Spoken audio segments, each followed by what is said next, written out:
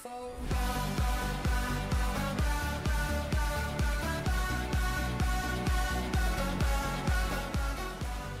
morning, Arizona. Our drone footage of this beautiful Paradise Valley neighborhood right against Mummy Mountain. It's really prime Arizona real estate, and you're going to enjoy the views from above, and you're going to enjoy the lifestyle that you could be indulging in inside. Some of the little amenities, let's call them, of a luxury home like this really make life and life's daily chores and obligations a lot easier. One of the things we want to talk about is laundry. Every laundry room should have a space where you can hang your clothes. So say you don't live in a mansion with a gigantic, beautiful laundry room like we're about to see. You can also feel very organized in spite of the size of your space. Bridget Connor is an organizational expert. She is joining us this morning.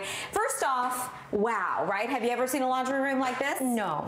No, and I don't work in a lot of laundry rooms like this, but this is amazing. So this is, I would say, I don't know, 7 times the size of mine, maybe not, maybe 4 times the size of mine, and I feel like I'm real crowded in there. You got the dog food in there, you got a lot of other stuff that I probably should find a better space for. What do we want to think about when we're organizing a laundry room?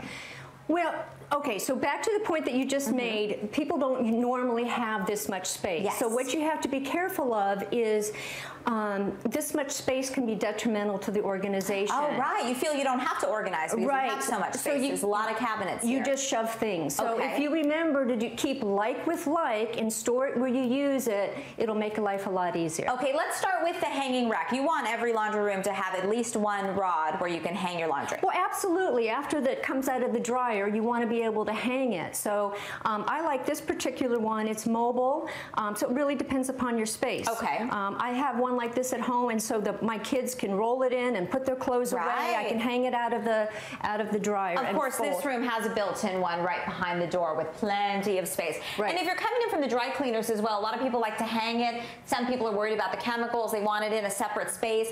I imagine that you take off the plastic and all of that right away. Take off the plastic, and absolutely. What about the hangers? You know, people that do a lot of dry cleaning, I'm about making it easy. Okay. So, you know, I would not switch out the hangers. Immediately. No. But you do like this style. I do like the velveteen hangers because they're a lot thinner, things don't slip, so absolutely. Tell me what we need to have in our own space. Well, Show me around. Okay, so I am all about storing it where you need it. So the trash can, for the lint, whatever the case may be. That's such a good point. You know, instead of letting them sit on top of the dryer like I do. Right, or just throwing it wherever, not having a place. So everything needs to have a home, so just find something nice and quaint. Okay, perfect. The other thing, again, storing it where you use it is, you know, it is right next to where you are using the washer and dryer. So it's really, really important to have things at your fingertips. Okay, so make it make sense. Make it make sense, absolutely. And so sometimes there's some storage spaces that are, for me, obviously a lot is out of reach. Utilize that, just have a step stool, or just write this space off?